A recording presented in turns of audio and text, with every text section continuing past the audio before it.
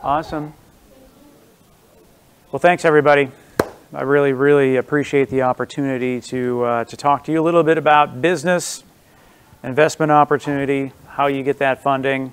We have a ton of information, but I love the energy. It is super cool to see everything that's happening here.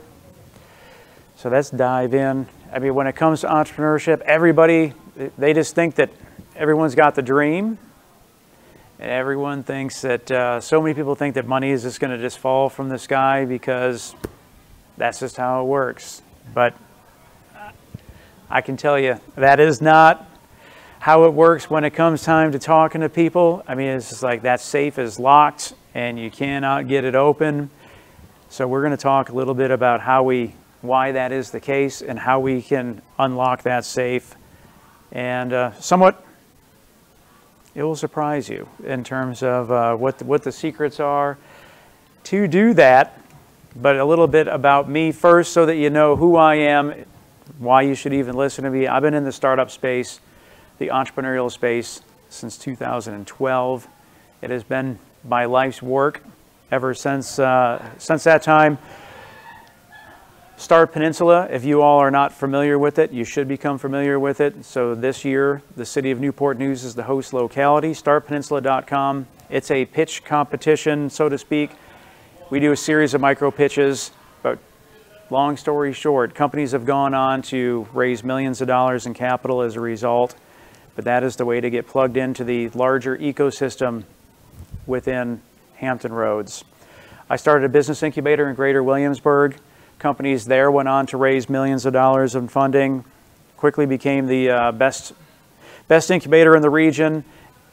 I transitioned away from that and been working with an organization called Innovate Hampton Roads. We are the storyteller for the region. So we want to showcase all the successes that you all have so that we can build the story of what's happening.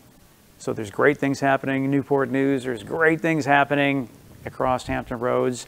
And when we can get people to understand what Hampton Roads is and who we are, then we can continue to raise more money that can go into to new businesses and expand that. I've also, I transitioned into the angel investing side as a result of Start Peninsula. Jason Calacanis came here to Newport News. But he is the first investor in Robinhood.com, third or fourth investor in Uber. So he's done really well for himself. But with that, he gave me the plan. He laid it out to me what I needed to do. Since then, I've invested in 30 companies, ranging from seed stage pre-revenue companies to SpaceX. And I also manage the high-tech space for the city of Hampton called Reactor. Behind the scenes is James. I'm a pretty humble guy. He makes me seem like I'm like the opposite of humble. But James and I are working this together to, we want to tell your story and showcase you all. But let's get into the investor mindset. I mean, it's just, people have, I guess the phrase is people have deep pockets but short arms. They just can't get into those pockets to share that money. But I want to get into that mindset so that you all understand the way that they think. And with that, I hear great ideas all the time. The problem is that ideas are not worth anything. We need to validate those ideas. And so that's where Start Peninsula comes into play. It's a platform to validate those business ideas. And what I mean by that is we need to find out if people are really, literally going to be buying what it is that you're selling. So we validate those business ideas. That's step one. Now you've got investors' attention because they want to see a return on that capital. You also have to keep in mind that investors that are full-time investors, they're getting pitched multiple times a day from everybody. Text messages, phone calls, emails. I mean, there are more ideas than there is capital to go around. So what they're looking for is de-risked opportunities. And we're going to talk about how you de-risk those so that you have a higher chance of receiving capital. 90% of companies are going to fail. We're going to prevent that from happening. But the big thing is that why you? Why are you the ones to solve that problem? And investors invest in the people. They don't invest in the idea. So every investor is different. And what I mean by that is every investor has a thesis. They have an area in which they're experts in, and they stick to that area. Every investor has a stage in of their business life cycle that they want to invest in. Some want to invest really, really early. Some people want to invest really, really late. So as a business owner, you need to understand what type of investor that you're talking to. If you're talking to someone who goes in really, really late and you're really, really early, then things are not going to align and you're not going to get the funding that you need. So you have to understand the different stages. You need to understand the different industries in which investors are in. And so raising money becomes a full-time job because you have to understand, you have to find the perfect people. I understand that you invest in this category. I understand that you invest in early stage companies. I understand that you're more hands-on, you're more hands-off. Whatever the case is, you really, really need to understand the mindset of that investor. And then when those things align, then you're more likely, or you have an increased chance of raising money. That said, you have to find the right investor for you. I mean, it is literally like a marriage, but this is a marriage that you cannot get a divorce from, because once the documents are signed, you all are partners and you're together, and you just have to grind it out. The only way that you really can have that divorce is you have to buy that investor out. And the problem is you needed that money for your business to begin with, so it's not like you have extra money that you can buy that investor out. So you have to think really, really carefully. This is a long-term investment or a relationship. And really what it comes down to is that not all money is going to be good money, because you just have to have that relationship with that investor, knowing that you're all going to be working together for a long, long time. So how do we crack this code? And this is something called the growth flywheel. And we're going to touch on these three areas: your product, your team, and your customer. And when you get those things, then your business is going to grow. So we'll jump in with your customers. And so when you're starting your business, you need to know who you're building that business for. And I don't want you to think about who your first customers are. I want you to think about who your ideal customers are. Because your first customers, they can be your mom, they can be your close friends, and they're going to support you because they want to support you, because they know they love you. But the thing is that once you're done working with them, then you have to go and find those ideal customers. So find those ideal customers and think about who does the product or the service you have ultimately solve the problem for. So like from a painting standpoint, like what type of painting service do I provide? Is it high-end? Is it industrial? Is it residential? You have to understand who those ideal customers are, so that way when you go and market your business, you're marketing to the right person. Once you identify who that right person is or those right customers are, focus on the top 10% of those people that are giving you that engagement. And I want you to know who that type of customer, who they are, how they think, what their problems are. You need to understand their problems better than they do. And if you think about it from a consumer side, it makes sense. If you want to go and get new tires for your car, for example, you want to make sure that you talk to that person like, oh yeah, I used to have that make and model of a car. I love that. And these are the tires that work best for me. You're building confidence, you're gaining that credibility, and so then you feel comfortable doing business with that tire salesman. Same holds true when you're with your business. You need to know the problems that your customers or potential customers face better than they do. And that's how every successful company that I've worked with, they understand their customers better than anyone else. And the thing about it is, so these are when I talk to founders and they get really, really frustrated that they can't raise money, you have to have these three things. And so you have to find your customers. Without customers, you just have that idea. And again, ideas, they don't have any value. You need to make sure that you have those customers. You need to be able to build your startup in one simple sentence. Uber exists to connect riders with drivers for faster and cheaper rides. Everyone understands what Uber is. They get it really, really quick. They don't go into the technologies that they have. They don't go into the roadmap. Innovate Hampton Roads, we're the same thing. We celebrate entrepreneurship and innovation for the rest of the world. I mean, we are putting Hampton Roads on the map. This is one stop of that we're doing this today in Newport News. We're recording this, and then we're gonna put out a story so the rest of the world can see what we're doing.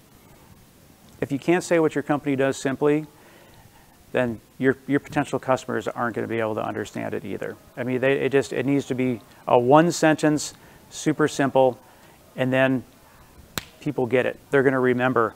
And like, it's counterintuitive, but you can't be all things to all people. Like, so when you're a new business, you want to be like, oh yeah, I can do this, and I can do that, and I can do this, and I can do that too. And then it's just like, what do you do again? And so you can't hedge your bets on multiple things in your startup. You got to find that one area, and you just got to go all in and focus on that one area.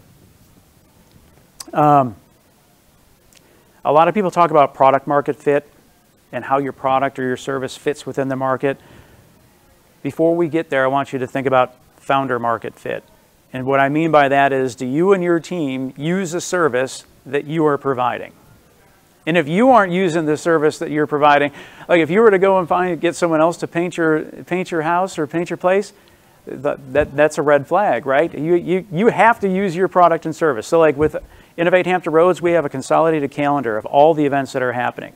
And if I need to find an event, or if I need to find the address to the event that we're going to or register, I go to Innovate Hampton Roads calendar for that information. So are you using your own product? When it comes to getting to know your customer, how are your customers using that product?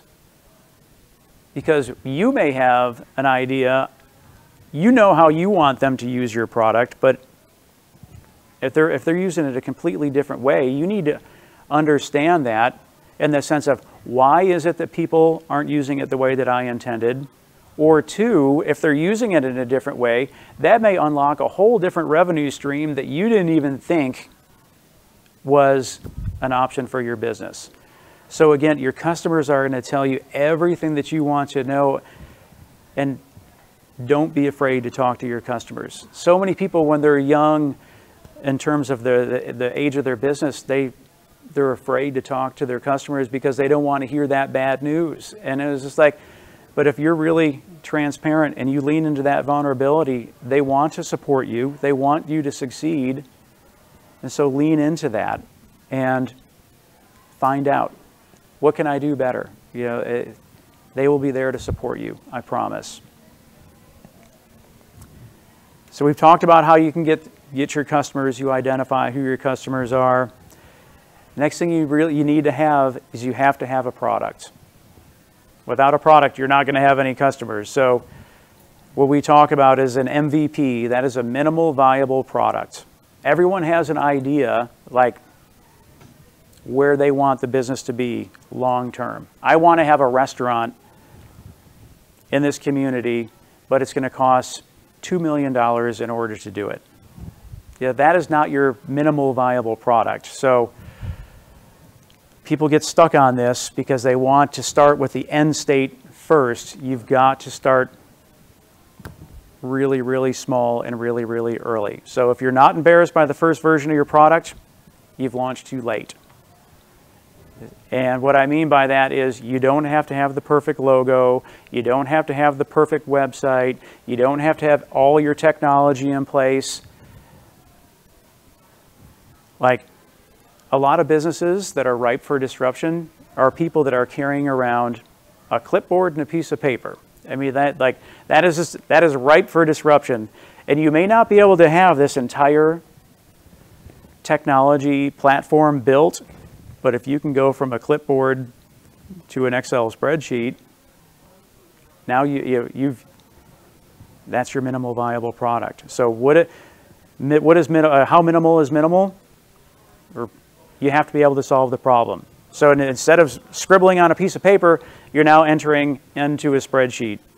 And then you can take that to the next step. You don't need a lot of money to do that. But these are all small steps to validate where your business is going. How viable is viable? Customers have to actually be willing to pay for it. So if you have a cookie company, your customer on the back end, they don't know if you're inputting this into an Excel spreadsheet. They just want good cookies that are fresh, delivered when they're supposed to be delivered, and the price is right. Yeah. So if you're doing all this on a spreadsheet, that is your minimal viable product because customers are paying for it, you're getting the job done. Another thing that I see often is that how do you retain your customers? How do you have that personal touch in terms of be relational? Don't be transactional with your business that you have. So when you have that one customer, delight them. You should do whatever you can to satisfy and exceed expectations more than anyone else. And then continue to, how do you follow up with them? Hey, it's been a while since you've placed your last order. Love to talk to you. Or we have a new type of cookie that just came out. Whatever the case is, have that personal touch, have that human touch so that you can remind them of the product and then you're building upon that customer base. And you can already start to see things are starting to work when it comes to your customers and your product. And you need to delight them. In order to do that, you have to have your team in place. So one of the things that people happen with, if you're a solo founder, you're in this all yourself, you're wearing many, many hats. You're the CEO, you're the chief financial officer, you're the marketing person, you are sending out all the invoices, you're depositing the checks, you're doing everything. And next thing you know, you're doing the jobs of what 15 people should be doing. So with that, you need to understand and hire and build out your team so that everything can get done. So do you need a co-founder? Most of the time it is yes, especially if you are a first-time founder. You need to be able to offset that stress, the loneliness. Starting a business is extremely difficult. I say it all the time, your highs are really high, your lows are really, really low. You have to understand what your why is so that you can wake up in the morning and get after it and get started all over again. But when you have a co-founder, you can lean on one another.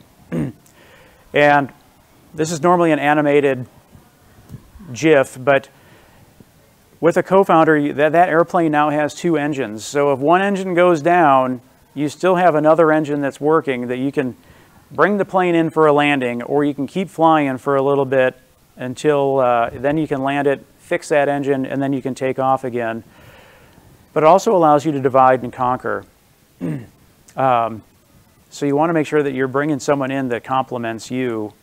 You don't want to bring in someone identical to yourself. So if you are both salespeople and neither of you are technical, you didn't do your business any favors. You still need to go out and find a technical person. So hire to offset your talents. That way you can divide and conquer. And really what it comes down to is if you're doing the work, if you're working 40 hours a week and you bring on a co-founder and you're both doing 40 hours a week, now you're moving at a pace that's 80 hours a week. So you're able to do more with less, as opposed to, on the flip side, if you're by yourself and this is a side hustle and you're only able to put in 5 hours a week, that person that's putting 40 hours a week in, they're working 8 times faster. They're going to get to the finish line 8 times faster than you are. Or if you have a co-founder and you're both putting that time in, now you're moving much, much faster. And VCs, investors, venture capital, they want to see a co-founder because they want to make sure that this business has an opportunity to succeed if one of the co-founders doesn't make it. And it happens. Every relationship at the very beginning is super, nothing's ever going to go wrong. We love each other. 50-50. We're in this for life, you know, and then things just don't work. The first time that it's really, really a struggle, then that's when things start to crumble. But with that, how do you pick that co-founder? So again, you need to identify the skills that you have, and then you need to be complementary to that potential co-founder. Finding talent is going to be really, really, it's going to be tough. I mean, it's tough just to find people to work as it is right now, but certainly the adage is hire slow, fire fast. And the thing that you do have as a startup, though, is that you have unique benefits in terms of you can be really flexible. You can, you know, how you get the work done, you know, you all can determine that. You set the culture, you set the hours, you set possibly the salaries of how you're going to get paid. Those are all things that are attractive. But when you work for a big company, sure, the stability might be there, but it's a big company, and the time to turn that ship is a long time. Whereas when you're working in a startup, you can move on the fly, and then like you can just, all right, this isn't working. We're going to pivot. We're going to change.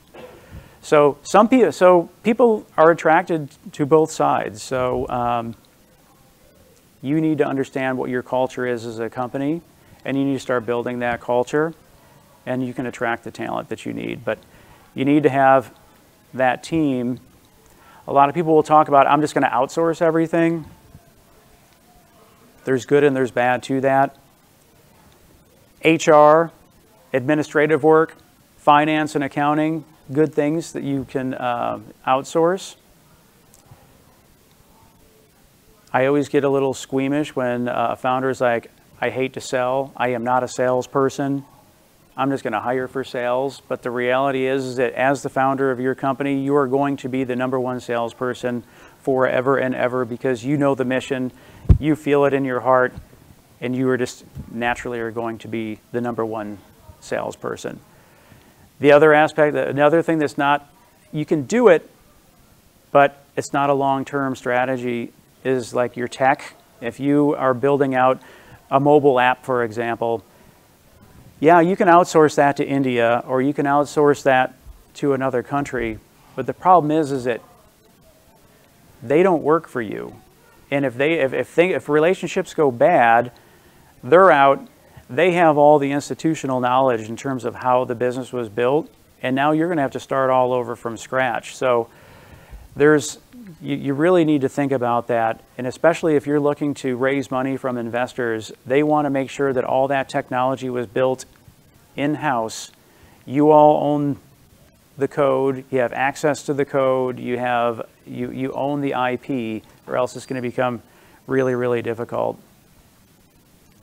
When you bring people on board, I just put this, if you're looking to give equity, then you can certainly give equity, but there's only so much. You only can cut the pie so many different ways. And this is a whole topic within itself, but again, before you go down that 50-50, split the pie down the middle, like a co-founder, a third co-founder, 10%, a VP, 1 to 2%, and you can see the other numbers there. But the thing is, like, you want to make sure that you give that equity over time. You just you don't just give it to them on day one and be like, Merry Christmas, here you go. You now on paper own what percentage of this company? So they need to earn that over time, what's called a vesting period. And so if you do give somebody, say you give a third co-founder 9%, you may want to vest that over 3 years. And so after year 1, they get 3%. After year 2, they get the next 3%. And then after year 3, then they fill out that 9%. But you want to make sure that they're with you for the long term. Just a way to protect yourself, and they're for you to reference later. But with that, you now have the flywheel. And so what it comes down to, you're delighting customers, and when you're doing that, you're able to increase the revenue that your business generates.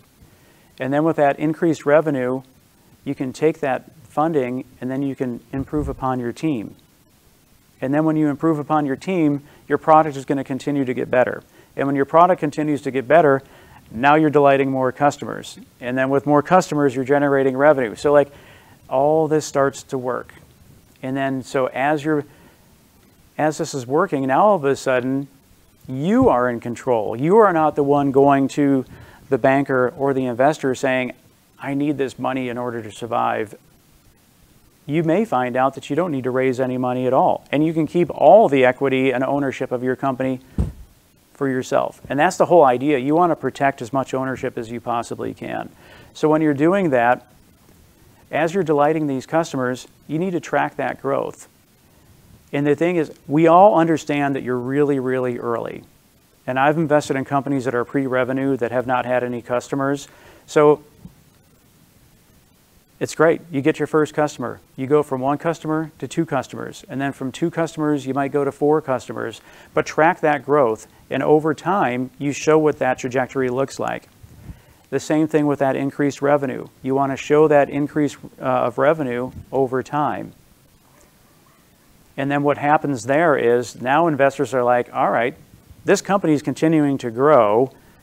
The risk is not there for something that's, because there's validation there, I feel more comfortable. If they've done this over 30, 60, 90 days, then we're going to continue to, that trajectory is going to continue to increase. So life is good. That's what we want to work towards. Improved product. What I mean by tracking the improvements there, every time you improve the product, like in terms of, like for a mobile app, you added this functionality. Or if you're a service company, you added this particular service. Or you're able to get this piece of equipment and you're able to do the jobs that much faster or that much more efficient, or the quality is that much better. Track how you're improving that product or service side. Investors, they want to see that as well, because that enables you to delight more customers and generate more revenue. And you have all that, and you're off to the races. You need those 3 things. You can get by with 2 of those, but if you don't have a product and you don't have customers and you don't have a team to do it, going back to the idea, all you have is an idea. And I hear thousands of ideas, not on a weekly basis, but perhaps 1,000 ideas a year, and you need to validate them. So if you can't get a meeting, ask yourself, do I have a product, do I have customers, and do I have a team? And that will answer your question. The companies that I see that complain about this area, they're missing those things. On the flip side, the companies that are doing better than anyone else, they have all 3 of those things. The other thing, the mistake that can be made is that you're a startup, you have lots of time because you don't have customers that are controlling your calendar. And so then when the opportunity comes and you're like, oh, I'm going to have a meeting with an investor, or I'm going to meet with a banker or something like that, you just schedule that for whenever you possibly can. And the thing is, so like you need to make a concerted decision. I am going to raise money now, and what I want you to do is schedule all those meetings on one particular day. So maybe it's, all right, let's schedule that meeting 2 weeks from now, we're going to do it. And then we're going to go back-to-back meetings, because you're only as good as the last presentation or pitch that you gave. From the investor side of the house, they all have egos, and if you're like, I got to wait for 2 weeks, now you're creating this fear of missing out, that this company is too busy for me. What is this company? Why? What makes them think that they're too busy for me? Stick to the timeline. If you got an hour, stick to an hour. And then if you run out of time, schedule the next meeting. Even if I'm not saying lie, but if you have to end the meeting on Zoom because you are going to the next meeting, or the perceived next meeting, again, that creates, it's like seeding the tip jar. Yeah, I mean, it's just like, all right, there's something that's going on here. This person is busy. So schedule all your meetings on the same day. And then when you're doing these meetings, if you get whatever questions you get, I want you to write down all of these questions. Because if you get a question over and over again, there's something wrong with your narrative. There's something wrong with the story, and you need to address that in your story so that you answer that question. What happens in an investor's mind is that, like, they get stuck on something that is not adding up, and then they've stopped listening to you because it doesn't make sense to them. So write down those questions. Keep a list of everybody that you meet with. And now you're building out your investor list, the potential people that you can get money from. And then you should be doing monthly or quarterly updates of the progress of your business. And you need to add them to those monthly updates. Because with investors, it may not be, it's not necessarily a hard no, I'm not going to do this. It could be just a matter of you haven't been in business long enough. You're not generating enough revenue. We're waiting for you to get a couple more customers before you're on board. Or from a banking standpoint, you need to be in existence for X amount of time, and perhaps you just haven't hit that yet. But when you're sending these monthly or quarterly updates of, this is my progress, one, you don't know who that investor knows. Their networks are going to be really, really big, or you may just magically hit the milestone that they're looking for, or you're just proving the point that some sort of litmus test that they were looking for, and you're good. So you got to keep that relationship warm. So monthly updates. What should you include in your monthly updates? The current status of your business. So how many customers do you have? How much revenue are you generating? What's the size of your team? How have you grown from the last report? Hopefully you're growing in terms of revenue, cash in the bank, and then what we call runway in the business. So if you have $100,000 in the bank and you spend $10,000 a month, your business can survive for 10 months without generating any new revenue. So that's what runway is. Just like with the plane, you need runway in order to take off or to land. So you want to extend runway as far as you possibly can. The ideal scenario, if you had 18 to 24 months of runway, then you're in great shape, especially if you're looking to raise money, because if an investor is not going to invest in a company that has 3 or 4 months of runway, because at that point, it's going to take you 6 months to raise additional capital. So that investor's like, I'm not going to get into this because the only option I have is let you go out of business, or I'm going to have to invest more money to protect the money that I put in the first time. So you want to, how do you extend your runway? Increase the revenue that you're generating, and then go into the next line, reduce the amount of money that you're spending. So in the update, talk about how you're increasing revenue, your cash, and your runway, but then with your current spend, you want to reduce how much money that you're spending so that you can extend that runway out. It's not one of those things where you get a ton of money and you're like, it's party time, company party, and then that's just not how. I would love that that's the way that it works, but it can't. It's just like right now with the companies that I've invested in, like they have to make really, really difficult decisions. They have to reduce the amount of money that they're spending because it's really the survival of that business. I mean, otherwise you're going to run out of money. So what your burn rate is, how you're reducing that, include your highlights, and then your upcoming challenges that you have and what you need help with. And investors want to see you succeed. If you succeed, they succeed. So whatever challenges that you have, good news does not get better, or bad news does not get better over time. So if you need people, we're going to be looking to raise more capital in the next 4 months. Whatever the case is, you need to ask them for help, and you'll be surprised what they're able to do. When you have all those things, you've built the credibility that you're looking for, and that the time to need a banker, the time to need an investor, that is, if you wait to establish that relationship to the time that you need it, you've waited too long. So you need to have those relationships now and leverage those as long as you possibly can so that they're there when you need them. But I am Tim Ryan, and that is James Doe. That is our contact information. That's how to get in touch with us. Do get connected with us. We want to hear your stories. We want to share everything the great things that you're doing,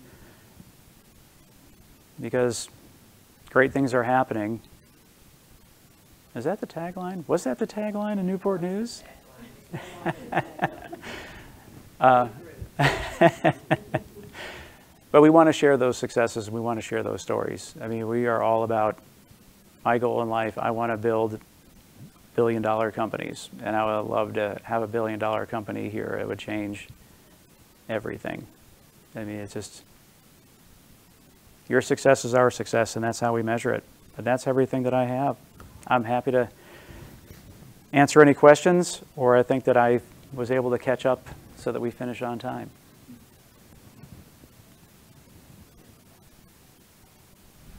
I do have a question. Yeah. And so those monthly updates, if, for example, maybe things aren't going well, it's a down month, is it still a good practice to just maybe send an update with what the numbers are and give some context? Yep, 100%. Okay.